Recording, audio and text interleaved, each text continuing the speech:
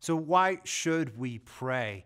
The simple answer to this is God is a relational being with which we can have a meaningful relationship.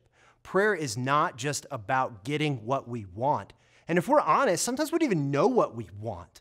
But a lot of times that's how we treat prayer. It's, God, I need this. Would you please deliver? But just think back over the course of your life, the things that you wanted. There's a good number of things that you're actually glad you didn't get what you wanted. So don't treat prayer simply as you have your wish list and God is the one that is to deliver. More than that, what prayer is, it's an opportunity for you to enter into communion with the creator of all the universe. And just consider how amazing that is. God is not some impersonal being out in the distance, and neither is he just a genie to grant us our wishes. But he is the creator, he is the king, that is our Father.